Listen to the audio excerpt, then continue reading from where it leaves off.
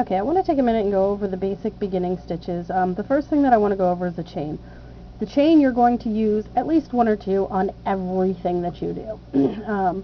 So first thing is getting it on your hook. I have been doing this for a long time. I tend to just lay it over my hook and then kind of wrap my hook around.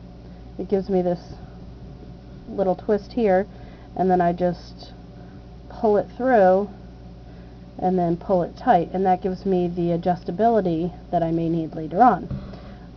Makes it a little bit easier. Now with the chain, you don't want to do it too loose or too tight. I know it looks like I have my yarn tight, but it really it isn't. This is just to make sure that it doesn't go too far, too fast. And you'll find that you have your own comfortable way of doing it. I've been doing this for about 23 years now, so my way may not necessarily be what's best for you.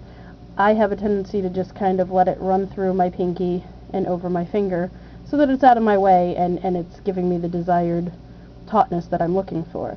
So what you're going to do is just kind of pull it through, loop after loop, and basically you're going to let your hook dictate the size of your hoop.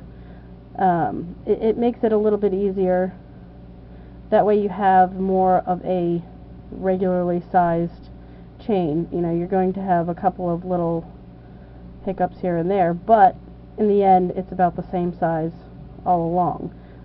The more you do these, the better you'll get. I have a tendency to have people start out doing the chain.